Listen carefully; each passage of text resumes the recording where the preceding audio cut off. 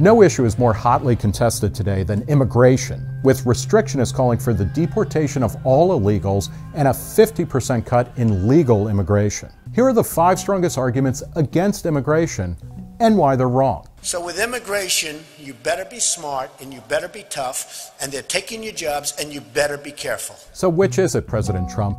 Do we have record low unemployment, or are immigrants stealing all the jobs? The worst case estimates are that low-skill immigrants reduce the wages of high school dropouts by less than 5%. That's not nothing, but immigrants make things cheaper for all Americans by doing jobs such as picking fruit or cleaning up on construction sites. The money saved can be devoted to other productive uses, which also creates jobs.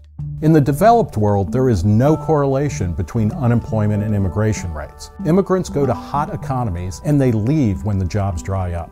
Why would you want to bring people who are immediately dependent on welfare when they get here? Don't you want people who add something immediately to your country? Since the late 90s, most legal immigrants and all illegals are barred from receiving most forms of welfare. The only real taxpayer-funded services most immigrants use are emergency medical treatments that account for less than 2% of all healthcare spending, and K-12 education for their children, who are often U.S. citizens. Immigrants who do qualify for programs such as Medicaid, food stamps, or supplemental Social Security use these programs at lower rates than native-born Americans or naturalized citizens. Legal immigrant men also have a higher labor force participation rate than natives, and illegals are even more likely to be working than legal immigrants.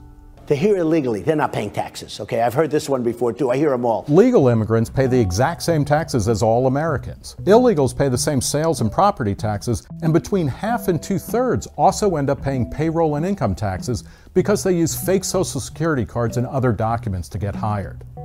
And if we want unauthorized immigrants to contribute more in taxes, the best way to accomplish that is to change their legal status. What I would suggest they do is that they go back to their home country, get in line with the hundreds of thousands of people from their home country who are trying to do it legally. For many immigrants, especially from Mexico, there really is no line. In 2010, for instance, just 65,000 visas were given to Mexicans, with the overwhelming majority going to close family members such as spouses and minor children. The wait list had 1.4 million people on it, effectively meaning there is no chance of ever getting in.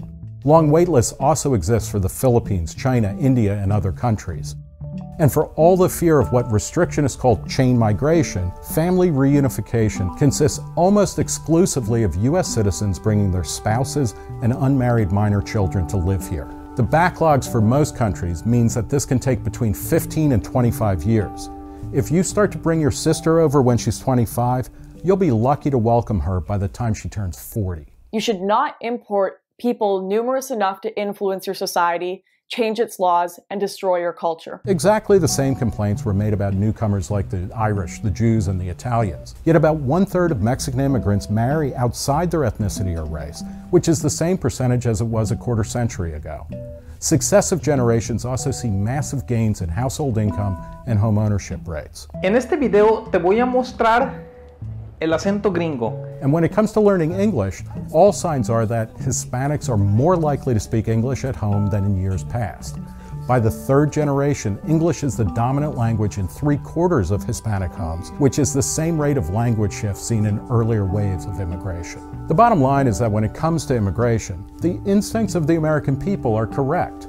Immigrants help the economy, and newcomers make the land of opportunity a better place to live.